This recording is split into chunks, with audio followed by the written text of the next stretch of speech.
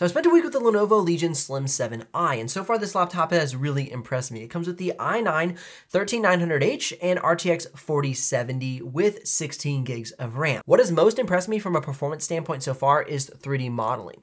Inside of Autodesk 3ds Max, we scored a 239, PT Suite Creo a 262, Autodesk Maya a 357, and Solidworks a 121. Now, Solidworks is one of those programs that really does not like GeForce GPUs. However, a 121 for a 4070 is very respectable, and that means that you could do some Solidworks dabbling and definitely get away with it. Now, if you're a big-time Solidworks user, I'd honestly recommend last year's model, sorry Lenovo, which comes with the AMD Radeon RX 6800S GPU, and that killed it in SolidWorks because SolidWorks really likes those Radeon GPUs. It's a great bang for buck if you're looking for a decently priced SolidWorks laptop and you don't want to get into the NVIDIA workstation price point.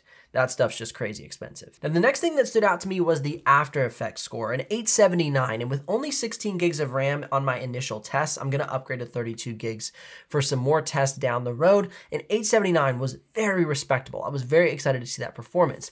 And also inside of Photoshop, we saw a 983. Now that's pretty much middle of the road for these 2023 laptops. That's a nice median average, and so this thing's having great performance.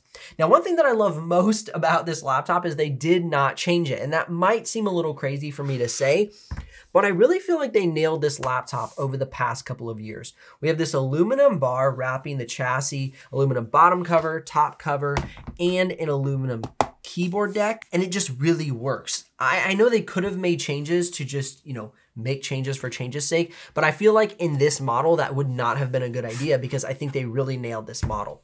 Now on the back panel, we have 3 USB Type A's. Maybe they could have swapped one of those for USB Type-C. That would have been a good move. HDMI and a power adapter. On the left side panel, we do have 2 USB Type-C's and a headphone jack. And on the right side panel, we have an SD card reader and a manual cutoff switch for the webcam. I just feel like this laptop really nails a lot of the key features that you need as a creator. That SD card reader is awesome. Now, one thing that I wish they would have allowed is for a dual RAM upgrade. This laptop comes with an 8 gig stick soldered to the motherboard and an occupiable RAM slot that currently, when you purchase a laptop, comes with 8 gigs of RAM. However, you can upgrade that to 16 or 32 to boost your RAM, which I will do for future tests. Speaking of things I'm not super stoked on, the BRAW playback was 1,361 drop frames out of the 16,177 in the project.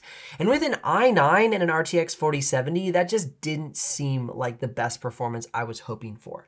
I'm guessing when I upgrade this laptop to say 24 gigs of RAM, we're gonna see some improvements on that, but really for an i9 and the latest 40 series from NVIDIA, it was just a bit of a disappointment. Now, one thing that did impress me was a really nice export time out of Premiere Pro, 2 minutes and 29 seconds for the 4K export time. That's a 9-minute clip put into Premiere Pro and exported out at full quality YouTube settings, and it did that in a very quick speed. The price of this laptop is another area that I'm really happy with. This is an i9 processor and an RTX 4070 in a thin and light all aluminum chassis. Thin and light for a gaming laptop, that is. And it comes in at right around the $2,000 price point.